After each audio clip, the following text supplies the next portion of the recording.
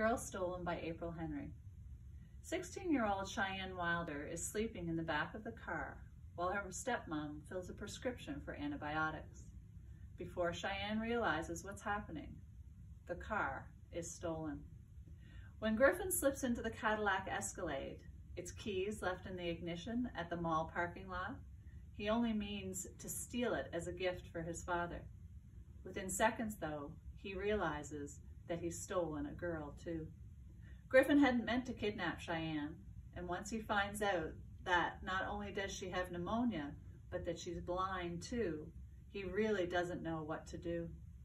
The spine-tingling chapters alternate between Griffin and Cheyenne's perspectives.